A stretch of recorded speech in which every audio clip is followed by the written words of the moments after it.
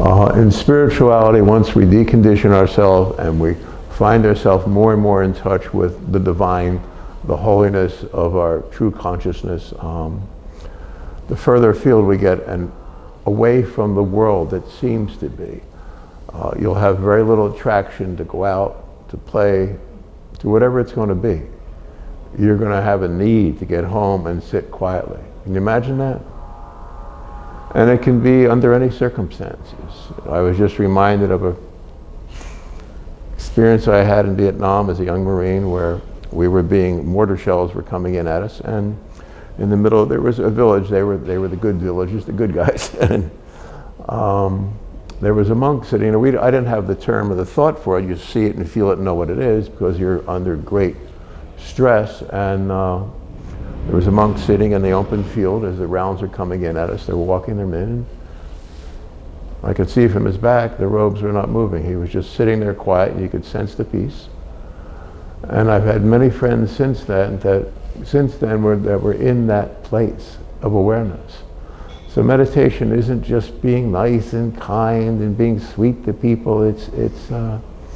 There's something beyond it all, beyond the physical environment, the material world that we live in.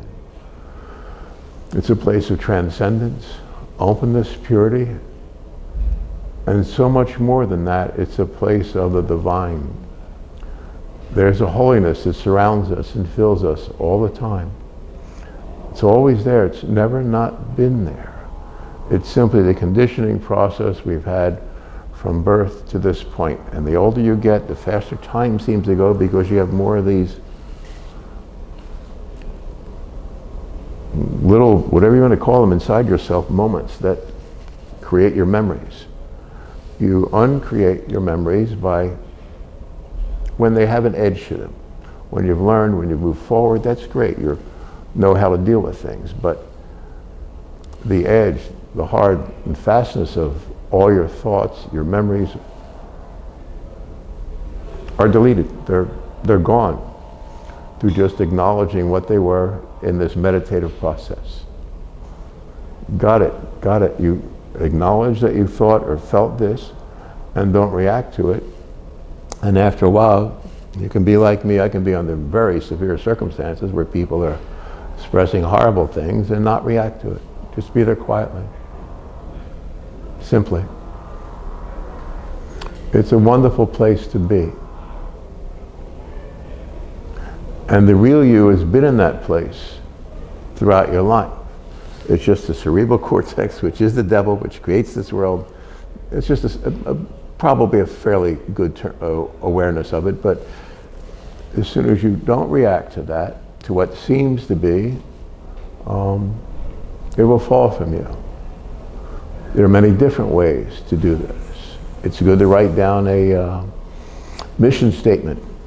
On a piece of paper with a pencil would be good. I mean, just get out of the different places in your thought that are conditioned, and however you want to do it, and it'll change every month or two in the beginning, or daily.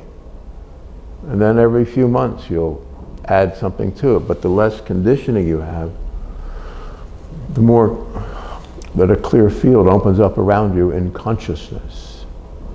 And it's soft, and it's easy, and it's warm, and it's vibrant, and it's wonderful, and it's truly ecstatic in a very beauteous, quiet way.